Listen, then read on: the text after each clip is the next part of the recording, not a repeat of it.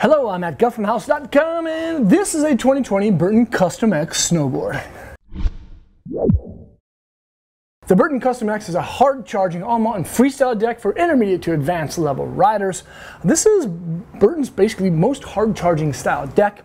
It sits within the top 3 Burton big mountain boards for 2020 for me. I really like this board.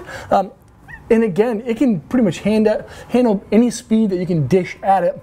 It's a directional style deck overall. But inside the contact points, the board is actually twinned out. Center style stance, center side cut radius. The only thing that makes it directional is that outside of the front insert pack, the nose is ½ inch longer and just a little bit taller than what you'll find in the tail, giving it overall a ½ inch style setback stance, even though inside it's going to feel like a twin board, and that's why it has a twinned out style flex. Now, this is my favorite version of the Custom X. They also make a Custom X Flying V style, which is a hybrid shape. This is the classic camber version. As you see, it has a nice style arc, provides the most stability, the most pop, and of course, it's just kind of the best. It's a little bit more rigid than what you'll find in that Flying V style option. That twinned out style flex though does feature a flex rating of a 9. Quite a bit stiffer than what you'll find in a lot of other boards from the Burton lineup. But again, if you ride groom trails a lot, need stability, you don't like washing out, this is definitely going to be one of those boards. But along with that, even though it does fit within that all-mountain freestyle category, if you take this into the park, it's not going to be the best on jibs or anything of that sort, or even small jumps.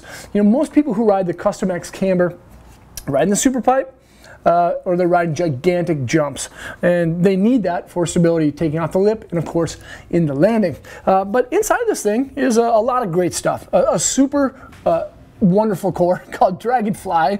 The Dragonfly core is one of the most lightweight cores from Burton. It's, I believe, 600 grams. Has a multi-zone EGD, so the grains of the wood go in multiple directions in multiple locations, and it does feature that Squeezebox core profiling, which make the core thicker near the lateral and medial sections of where the bindings rest on the channel system to give a more direct energy transfer right to your edge.